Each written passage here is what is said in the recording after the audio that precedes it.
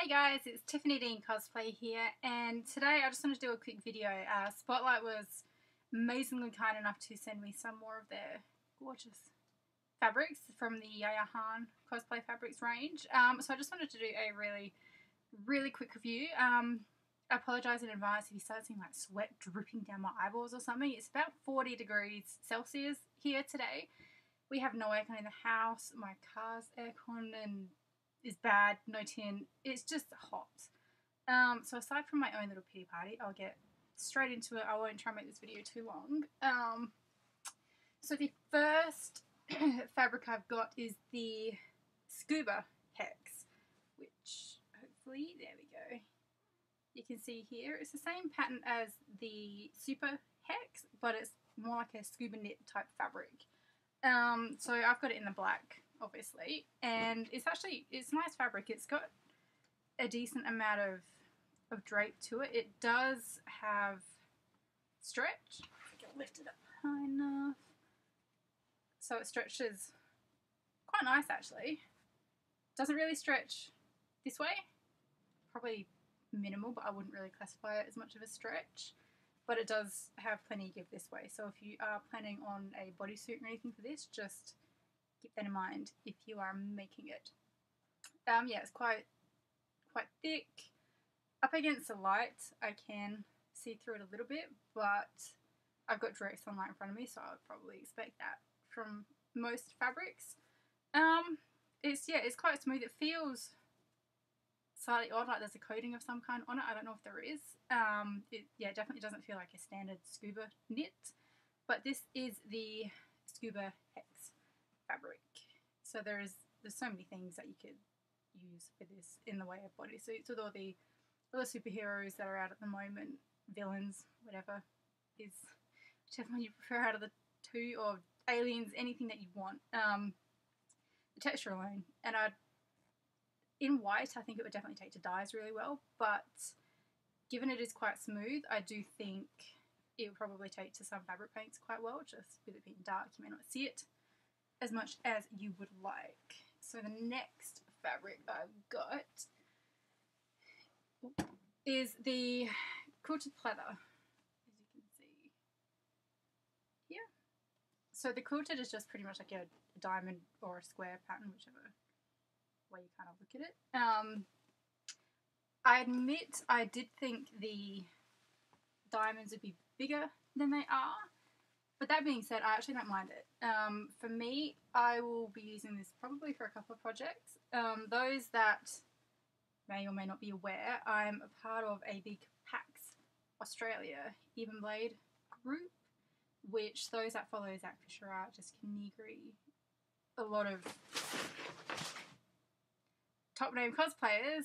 It was a massive group for BlizzCon, so I'm lucky to be part of a group for that. And I'll be doing Lady Leodrin, if you pronounce it. Her pants look like quilted leather or pleather to me, so this is what I'll definitely be using for that. Also Jacob Fry. Anybody doing a Assassin's Creed Syndicate cosplay? Jacob Fry, Femme Jacob, Dude Jacob, Crossover Jacob. It'd probably work for that, even though it's smaller than what his are. If you're doing your own take on it, this would be totally fine.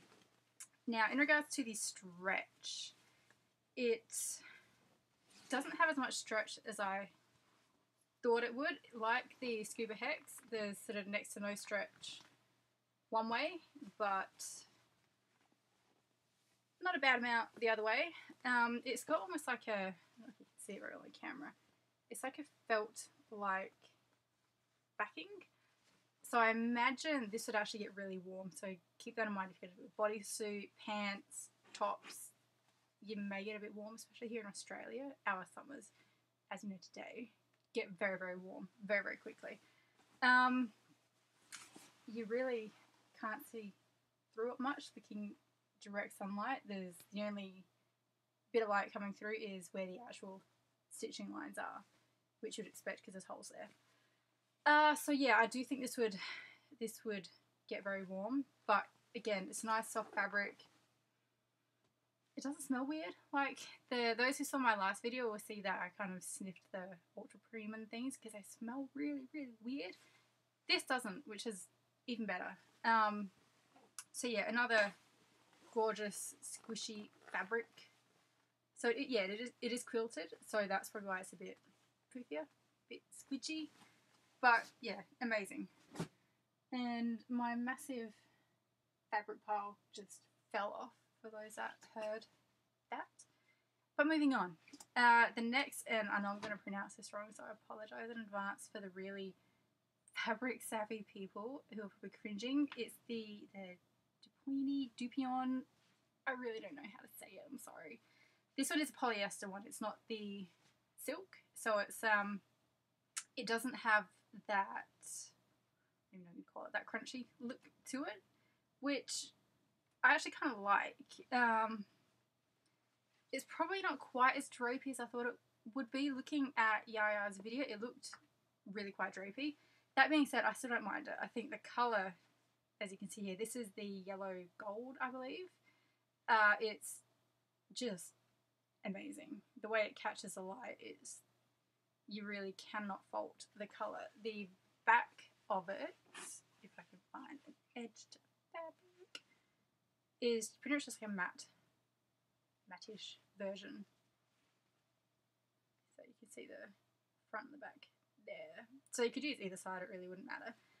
This is what I'll be using for my next version of Aloy, which would be the Kaja Blazon Heavy. And those that have played the game will know that she has a yellow sash going around her belt. This is a perfect colour for it. I'll probably have to hand paint the little details that are on there. Those that have done what I do and zoom in really close on photo mode, you'll see there's a pattern on the fabric. So I'll probably end up painting that so I don't lose any integrity of this fabric. So for anybody doing anyone from any kind of Kaja tribe from Horizon Zero Dawn, this stuff, probably in any colour you can get it on, it's going to be perfect, because even though it's a polyester and not an actual silk, and the Kaja's tribe, like all their silks and so forth, it looks like their fabric suit with the way it just catches a light and gets really bright and colourful. Another thing that you could use this for is you probably actually could put it over armour builds. That went really blue, that was weird. Anyway, so I do have another idea that I'll be using this for, depending how much I use for Aloy. So stay tuned on Facebook and Instagram in case I announce that.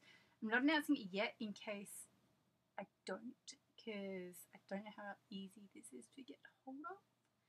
So yeah, I'll just use what I can for Aloy and then go on from there. Obviously there's no stretch whatsoever in this, so it'll probably be good for corsets and things, skirts, bustles, sashes, belts, detail bits. You could cover armour with it. But yeah, obviously if you're thinking bodysuits and so forth, you have no stretch, so you're gonna have very little manoeuvrability if you're covering your entire body in this, which I don't blame you for wanting to, because it is really beautiful. So that's it in the yellow and gold. And the next, which I'm going to fail right now, I can tell you, at picking this up. There is so much of this stuff. This is the texture scales. Oh my goodness. Okie dokie, so this is the texture scales in the bronze colour. This stuff, I really didn't know what to expect. I did think the scales would be a little bit bigger, but I'm glad they're the size they are. I was hoping they'd be this size, but I don't know what I thought when I looked online. Everything looks different online. So yeah, as you can see, it's metallic-y. It's, I don't even know how you describe it. It's like a vinyl-y, over here, like a vinyl-y kind of feel. It is all texture, so it's like somebody's put scales on there individually. Obviously they haven't. You could paint this probably if you wanted it in a different colour. I did try it very quickly with acrylic and it dried super, super matte. So if you're painting with acrylics, you're probably going to want to put like a clear coat of some kind over there, so you get a bit of that gloss or sheen or metallicness back, if that's what you're after. If you're matte, then you're totally fine. Could have been that brand, not 100% sure. Fabric paint, maybe a better bet. But yeah, see how you go. For this, I was hoping it'd have some stretch to it, and it really doesn't. Yeah, it doesn't stretch really enough to warrant calling it a stretch. But that's fine. I just figure use it how you would your brocades, your non-stretch fabrics when you're making corsets and so forth. So I'll be doing the Aquawoman version of Mirror, or Mirror, however you choose to say it. I found that by accident on Google. I had no idea it existed. It's pretty much just like Aquaman's traditional gold and green suit. It looks like that, but on Mirror. So yeah, I'll be doing that using this and some green fabric I also bought from Spotlight. So I'm hoping to record doing that as well so you guys can see the whole process. Again, this one's got like a felt like backing. So yeah, this would get warm. I can just tell straight away there'll be no breathability. You obviously can't see through it at all. So yeah, another thing to bear in mind that you will get very, very warm very, very quickly. It does come in, I think, a silvery colour. So again, yeah, you should be able to paint it, no problems at all. This would be great for covering armour. So with the project with the yellow fabric I showed before, I may use this as well for the armour because I think I'm going to have a decent amount left. So that is the textured scale fabric. This is the pleathery one, not the faux fur ones, because I think there's a faux fur that comes in this pattern as well. This is your vinyl pleathery fabric. And it's heavy too, so just keep that in mind as well. So I think there is 2 more. Alright, so up next we have the basket weave. I'm not too sure if it's called the apprentice weave on the Cosplay Fabrics website. So that's the texture of it. And this stuff is just amazing. It's a lot weightier and drapier than I was expecting, but in a good way. I'm really happy that it is. It frays really nice at the edges. If you can, there we go. You can kind of see it there.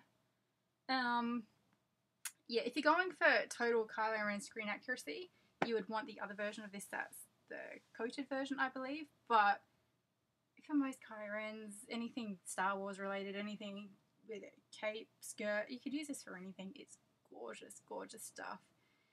It obviously doesn't stretch. It was never designed to. For me, I will be making a Star Wars cape or a cloak, whatever you want to call it, for my Darth Talon cosplay. So she's not finished yet, but I'm going to make the cloak first. And I hear so many people say she doesn't have a cloak in the comic book. I saw her wear one. Even if it's just 1 page, that's good enough for me to add a cloak to that cosplay and just so I have something to make out of this because it is so nice. So yeah, I will hopefully record the video of that as well. So even if Darth Talon is not finished, you guys should be able to see a video of me using this then. And the last fabric that I was sent was the carbon fibre fabric, which if you can see the pattern, it's pretty much like the carbon fibre vinyl, but it's fabric, which I think is actually much better. And I have heard a lot of people asking if they think people could do a bodysuit with this in regards to the stretch. Now, it will probably be a challenge, but in all honesty, I think you probably could. It's like most of the other fabrics I've shown you today. There's no stretch one way, but you've got a decent amount of stretch the other way. So yeah, I don't know how it would go long term. I don't know how the fabric would hold up long term, but I don't see any reason if you can get the cut and the grain right that you should be able to make a bodysuit if you just keep in mind the direction it stretches. For me, I will be using this predominantly for armour. So for those that follow me on the socials, so Facebook, Instagram and so forth, will know that I am sort of working on the PlayStation 4 version of Black Cat from the Spider-Man DLC. And those that, again, zoom in nice and close photo mode, will see that she's actually got carbon fibre bits on her suit and on her armour. So I'll be using it primarily for that. And then I'm also planning the Nova Widowmaker. And last time I did a normal Nova from Heroes of the Storm, I used the actual vinyl. And I just think this will just work better, I'm hoping. So I may use that on the armour as well. So I'd love to see somebody do a bodysuit out of this. I think again you'd get warm because it's like almost like a vinyl like coating on it. And as soon as you have a coating on a fabric, you can lose a lot of breathability. But I think it looks amazing. Like, it's got a really cool carbon fibre pattern. So yeah, you could do armour, you can make tops, pants, coats, bodysuits. You do, with having stretch to that degree in one way, you could probably get away with making quite a bit. So that is that. So yeah, I just want to say again, a massive, massive thank you to Spotlight for sending me these amazing fabrics, and I absolutely cannot wait for you guys to see what I do with them. I'm hoping to get the cloak done this month, and hopefully mirror if I can get that sorted out really quick. I'll try and record everything with that I'm making using these so you guys can see how they work. Log on to Spotlight, the online website, see what you can get on there. If not, pop into your local store, see if they can get it in if they don't have it in store. If there's any fabrics you want Spotlight to get in, email them, contact them, let them know, because the more people that have interest, the more fabrics like this we can have it in store, which is good for everybody, even not just cosplayers. So yeah, huge thank you to Spotlight. I hope I make you guys proud with what I make. So yeah, stay tuned for what's come on that. And another quick bit of fabric I will show you, even though you can't get it at Spotlight, but it is part of the Cosplay Fabrics range, purely because I've been asked a lot about it, is the Indian Khadi. Now, I bought a ton of this from the Cosplay Fabrics American website, because they do ship worldwide, so keep that in mind as well. Because I needed it for my Aminette costume, and I had a bucket ton of people asking me what it's like. So this is it in the black. You can see it's got a really cool texture. It's not quite as soft and drapey as I thought it would be, but I'm pretty sure it's like a natural raw fabric. So it's good stuff. It can be quite hard to stitch through because it's deceiving. It's not dead thick. Like you can see through it if you hold it up at the light, which you can kind of see the stairs. Yeah, you can kind of see the stairs through this part of the screen here. So when I did Aminette, I doubled it over purely because of the aesthetics and how it looked in game. So this is the Indian Khadi in the black, and I use this on the hood of Aminette. They call it brown. I call it grey brown or grey, something like that. This one actually feels softer, so I don't know if the different colours their weave is slightly different. I'm not too sure, but this is a little bit softer, and it's got amazing, amazing natural shades of colour through there. I believe this is pretty much the same what they used for Rey in her Jakku outfit from Star Wars. So those that are looking for relatively screen accurate fabric, if not screen accurate fabric, this is probably the way to go. I don't know how much Cosplay Fabrics has left. So yeah, if you can't find it online, just contact them. But yeah, this is it in the brown grey colour. And then lastly, the white, or I don't know if it's called natural online, is this one. And this is what I used for the skirt panels of Aminette. So it's just like a bleached kind of off-white colour. This one feels the same as the black, not quite as soft as the grey-brown one. But yeah, works the same way.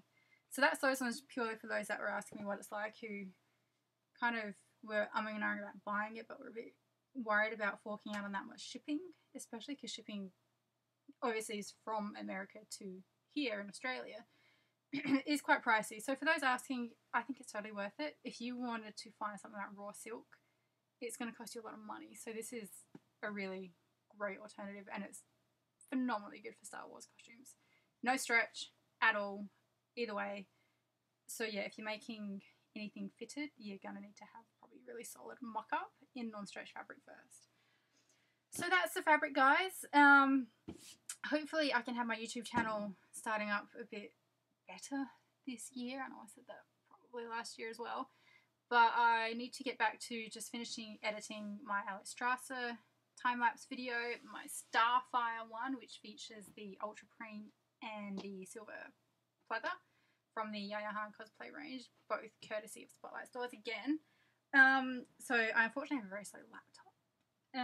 And trying to do the voiceover and get it to play, it's just not playing nice right now.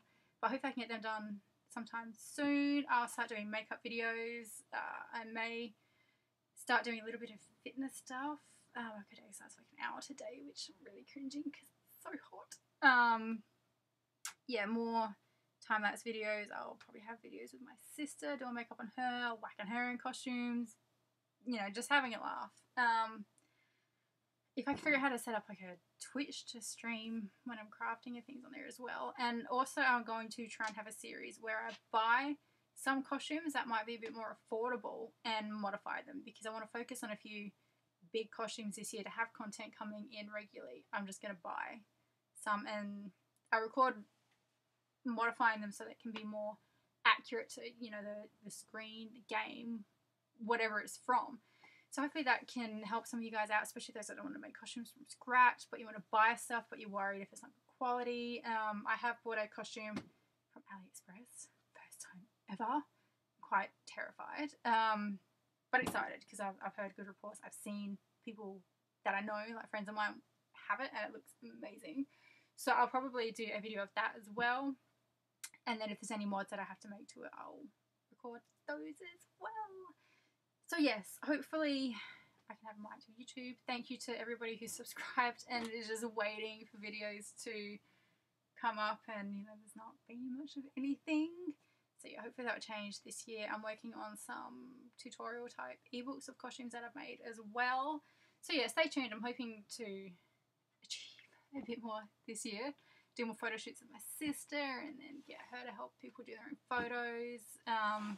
So yeah, thanks to those who have stuck around. Thanks to those who have recently come on board. If you haven't already and you want to, you totally don't have to. It's fine. You can follow me on Facebook, Instagram, Twitter, everything, anything. I'll link it in the description below. So yeah, anyway, thank you so much for watching, guys, and see you in the next video. Bye!